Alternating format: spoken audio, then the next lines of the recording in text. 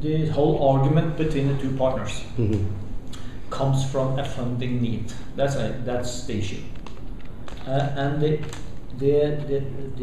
situation is that when Telenor entered this venture, Telenor put in 6,100 crores. That was the equity that went into the company. All that, nothing went to Unitech as a promoter, not one single rupee. Everything went into the company, and this were the money we used initially to roll out our services. Then the plan was that we should fund the rest of the funding need through debt. And we have said that the peak funding is around 15,000 crores. That we also have communicated from the beginning. So the balance then between 6,100 crores and 15,000 crores, the plan was to raise debt in India. All that went very well until October 2010, one and a half year ago, where everything stopped due to the 2G scam. So basically the discussions we had with SBI and other Indian banks just stopped. Not only for us, for the entire sector. And then no more debt was available in India or locally, so we had to look at other options.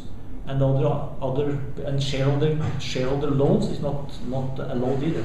Because Telenor would definitely have been considering that, but it's not allowed, only to capex. So, and we needed money for the operation. So because of this, we had the only chance we had was to go for a right issue and put more equity in. So the board then decided to raise 8,000 crores in equity. All this went through the board, and all this is then regulated actually by the shareholders agreement. And then Unitech has been disputed this. And they tried to get a stay order in the court, which they got.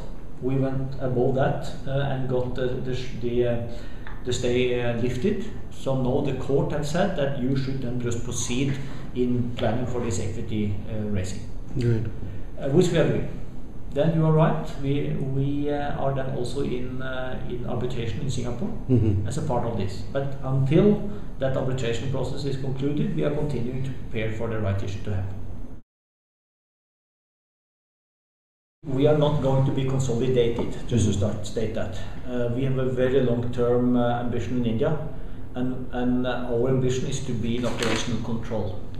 So you will not see us exiting through a consolidation, and you will not see us being swallowed by a big operator either, and just dilute ourselves to be a financial investor. That's not an option.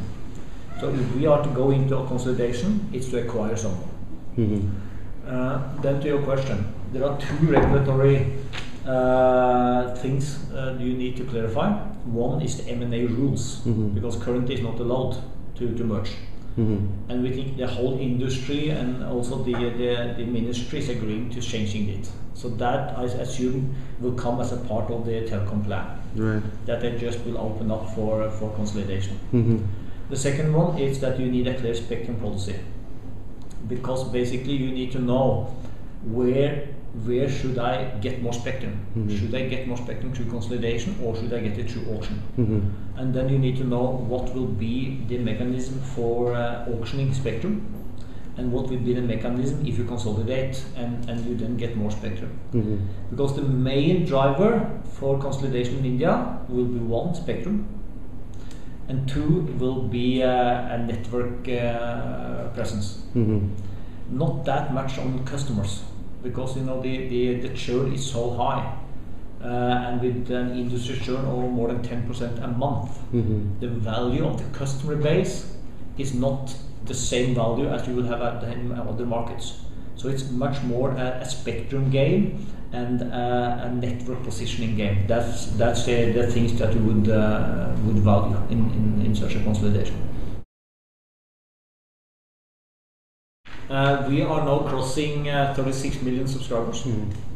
Actually this month.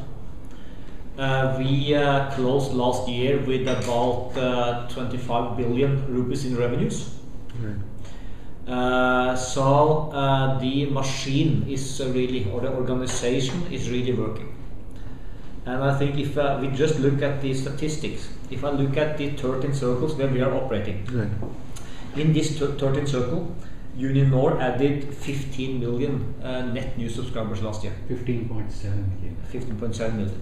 Mm-hmm. And if I look at, we were then actually the fourth biggest of all the operators. And even Airtel and Vodafone, they were slightly bigger than us. But even these two guys didn't add more than 16 million. Mm-hmm. So we were almost taking the same market share last year as the big guys were doing. And that's even better than we expected. So the growth of the business, meaning taking market share on subscriber, taking market share on revenues, and climbing up the ladder in terms of the size, relative size. You will see that not only the revenue growth has been quite steady, mm-hmm. we have been around 18-19% quarter-over-quarter revenue growth, mm-hmm. but you also see that the cost has come down significantly. And now I see a trend line. And that trend line is basically, also the trend line is now basically pointing, if you can continue the same trend line on the revenue growth and on the cost reduction, we see that these two lines actually can meet each other in the first half of 2013. Mm-hmm. But there are a lot of things yet to be done if we want to do that. And I will say that it's the cost part, we are ahead of the plans. Mm-hmm. On the revenue side, we are more or less on plan. When I walk on the streets in Patna, mm-hmm. there's absolutely no demand for 3G. Mm-hmm. Not even if I walk in the streets of Agra. There is no, but rural value-added services in terms of entertainment services is, I think, double what the urban contribution to total revenue? That's correct, but do you need 3G to serve those services? It's ringback tones, it's music downloads, mm-hmm. it's chat services. Mm-hmm. You don't need 3G technology to do all that. And that is what currently is actually driving the 2G data revenues. So that's why it's important for me to distinguish. Also, data is not similar to 3G. Mm-hmm. 3G is just enabling you to have a faster speed or get access to different type of data. But the current market demand on data can be served on edge or on 2G. Mm-hmm. That's my point. So I don't agree to us being latecomers on data as today. 2-3 years down the road, then there will be much more demand for 3G. And what we have seen in other markets is a kind of chicken and egg. Mm-hmm. There is nobody really asking for 3G services before, one, you have local content that, mm-hmm. that you need 3G speed to access, and two, the penetration of smartphone is known to the mass market. Mm-hmm. That's not happening today.